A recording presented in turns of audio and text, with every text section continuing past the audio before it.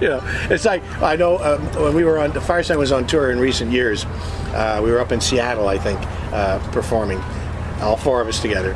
And what were you talking about? Do you remember what you were just talking about? Yeah, Firesign Theater. Oh, okay. Wow, you're good. I know. You're good. Well, Nothing wrong with you. I wrote it down in my hand. See, so it's easy. But anyway, can I read it? And so Melinda noticed that a lot of the guys that were coming to see us had these long white beards and long hair with beads in it and everything, you know. Yeah. She said, they're coming out of the hills. Yeah, to see Firesign. They're leaving their trailers and coming to see Well, you Firesign think about Theater. it. I mean, you in the 60s and 70s, you couldn't walk by a dorm room without smelling the fragrance of that fine Colombian. As Columbia Records, that is. Yes, yes. Listening to Firesign Theater. It makes life such a wonderful thing. It was really. And you'd hear Firesign Theater. I mean, everybody we were was extremely lucky listening to Firesign Theater. because at the time that we came together, which is a crazy story to begin with, on KPFK listener-supported radio, the FM revolution happened coincidentally with the growth of the recording industry. And it meant that on colleges' campuses all over the United States, you know, people could play whatever they wanted, as long as they wanted. Right. And so they could play the entire side of our album, which was also an innovation, that we created albums that told stories. Because you had continuing thought processes on there. Even from album to album. Yeah. Believe it or not, if four you're are smart all enough to together. follow it, they follow. And DJs love this because, you know, 32 minutes.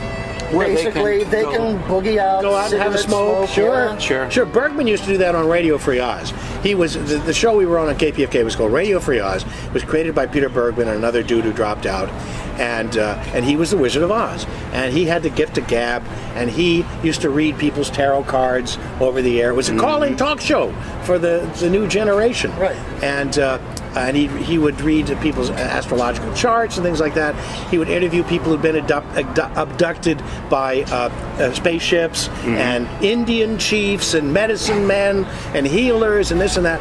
And then he discovered that I was out there, and we had gone to Yale together, and he'd written some musicals that I starred into Yale. And so we started playing together, and basically we're doing put-ons. And then I met Phil Austin and Dave Osmond, who were also working at the station, who also had this ability to become other characters and weave crazy stories. So Peter started to interview us as crazy people, you know, Indians and abductees and healers and all of that. And we would take calls, and the people would go right along with it. It came to a magnificent understanding that we had something going when we did the Oz Film Festival, and all three of us, to Bergman's straight man, pretended to be a whole bunch of filmmakers, and we showed our movies on the radio. And great. One of the movies was an adult film. Uh-oh. This was like a precursor of pornography. And Phil Austin played a guy named Jack Love, who was dressed entirely in leather, and was talking about movies for the bedroom, as he called it. And one of them was called Blondie Pays the Rent. And we showed a little bit of it on the air. Blondie. And we got phone calls of people saying, "How dare you show a dirty movie on the radio?" That's when we knew we had something. Yes, absolutely. If you can spark that vision in the mind. Soon thereafter, Phil Austin had done a record, I think, called Duckman, another one called the Astrology record with a guy named Gary Usher at Columbia Records. And Gary approached Peter and said, "I want to do an Oz film, no, not a film festival, excuse me, a Radio Free Oz record." And Peter said, no, you're going to do an Oz Firesign Theater record. Gary said, "Oh, okay, whatever you want." Whatever. But Disney wouldn't let us use the name Oz because they were working on a film called Return to Oz, something like that, an animated feature. So their lawyers got in touch with us. Excuse me, my head has to be as big as his head. Disney lawyers get in touch. And so instead of saying, "Well, we're Australian, so we're Aussies, and we really have to use a name," it's Oz, it's us. Us is Oz. Instead we said, "Fine," because the Firesign Theater was confusing enough for people. That's great. You know? That's great. Well, the fact that we were all fire signs was so amazing and so perfect. I'm a Leo. Peter was a Sagittarian. Osmond is a Sagittarian. Austin is an Aries. Even though he's dead, he's still an Aries. Okay, he's in the air now, but he's still an Aries. I'm Earth. Oh yeah, they didn't mention that. I lost another partner just like 3 weeks ago. Oh yeah. Yeah. I lost Peter 3 years ago, and Phil Austin passed away of numerous forms of cancer after fighting the courageous battle and all that up there on Fox Island, where he and his wife Una had lived for like 44 years, only 4 days apart. Wow. In 44 years. And now Una is alone with their 5 dogs. Wow. And memories of Phil. My wife Melinda and I were going to go up and spend some time with them in our persona as the gin bags. We love to go up and drink and smoke with the Austins. We had so many laughs. The Austins created characters for themselves. They're the McCocktails. Yes. Edna Ferber McCocktail. We're doing just fine. How are you doing? Great. Everybody treating you okay? Yeah, I think so. Okay, let us know if you have a problem. Okay, I will. We're here for you. There's 3 of us, and we can gang up on I need some bodyguards. Well, there's 2 of us. Yeah. He's the host. And he was Edward Everett McCocktail. Oh, did we have fun? That's fun. So, anyway, Dave and I are the only members of the group left. Surviving What's Dave doing members. now? Dave lives on Whidbey Island. He's got a show which is going to entice a reaction from Jamie called The Cook and the Comedian. There's your reaction. That's my reaction. The Cook and the Comedian, which he's doing on Whidbey Island for the local Whidbey television. And he writes poetry, he makes art, he performs often at the local coffee shop up there, and he also, along with Taylor Jessen, who is our archivist, helps to put together our books, which are all available at firesigntheater.com, and we're coming out with a compilation of all of our filmed stuff.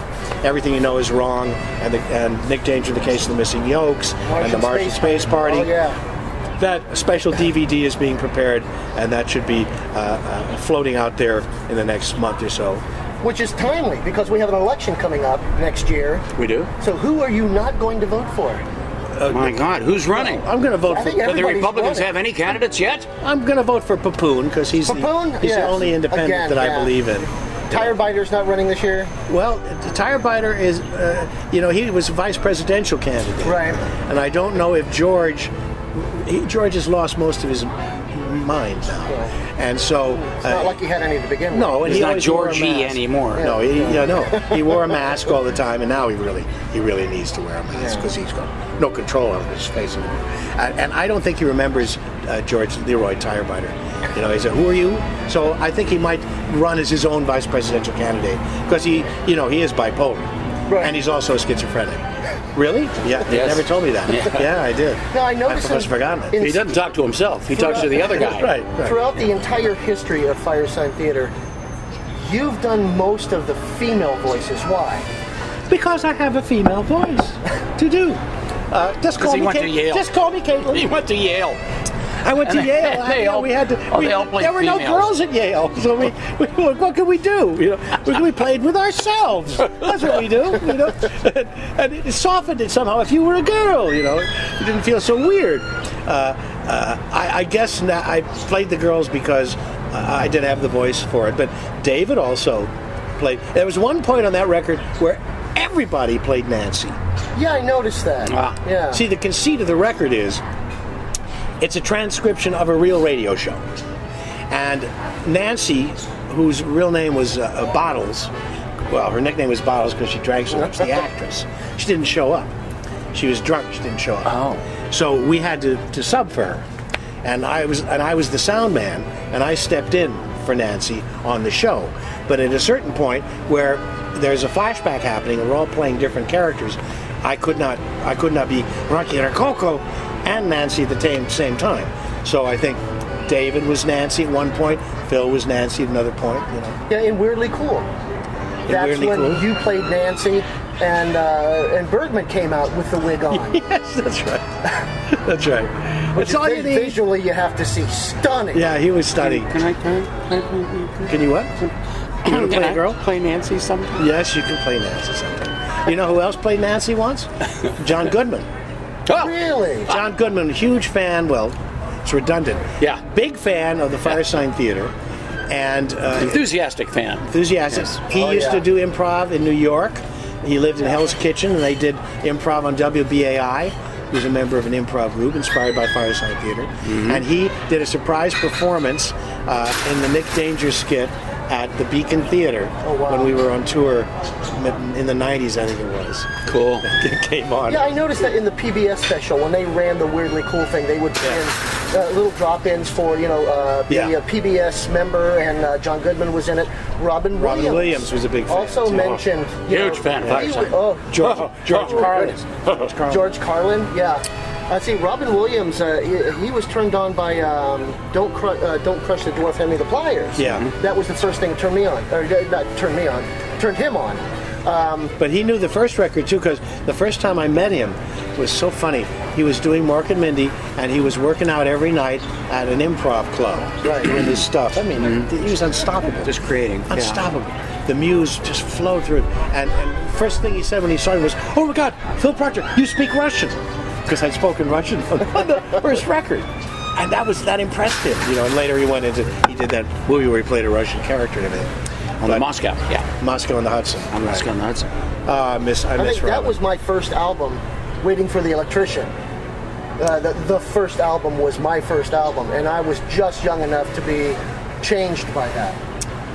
Changed forevermore. Changed forever. But as Bergman That explains a lot. would say, park and lock it, not responsible. and of course, Waiting for the Electrician, which was about a revolution in Eastern Europe, was uncannily predictive, as so many of our albums were. Because did you know what job Lech Walesa had? He was an electrician. He was an electrician on a ship. Ship's electrician. So We didn't know that. there is sparks behind the titles. Almost So every what title. does dwarf mean? Don't Crush That Dwarf, Hand Me the Pliers. It had a strange connection to the First World War, which was Crush the Hun. Okay. And the Hun was embodied as a little dwarfish character on this piece of sheet music, which was called Crush the Hun. And when we were digging around for a title, this appeared, and we also thought about, in the Second World War, they hired little people to work inside the wings of the bombers in the munitions plants, because they could rivet from inside the wing, and they could fit in there. Rivet. So don't put down disabled people. Oh, no. Because That's right. they are people, and they can help us all So technically, live it's better. don't crush that little person, hand me the pliers. But it also comes from the fact that in the old days, when you were watching television, a certain tube would go out, and your television would suddenly become like little dwarf. It would squeeze everybody down into these little dwarf things, and you had to get a pair of pliers and get behind the set and turn this incredibly small little stick of a knob to open the picture up again. See, I used the pliers for when the dial came off the telly and it was lost. Yes. That you would just pliers, That's right. Before we had, the click, click, click, click, which we also predicted. And of course, the counterculture thought it was don't put out that joint. Yes. Hand me the roach clip. That's right. was the pliers. That's right. That's right. That's also That's true. right. That's also true. That was the under the counterculture. Actually. That's right. So you see, I mean, the whole thing about Firesign it still is that you can hear different meanings in the albums, different things every time you listen to them. There's still that's oddly enough that was a big head. Nice cameo.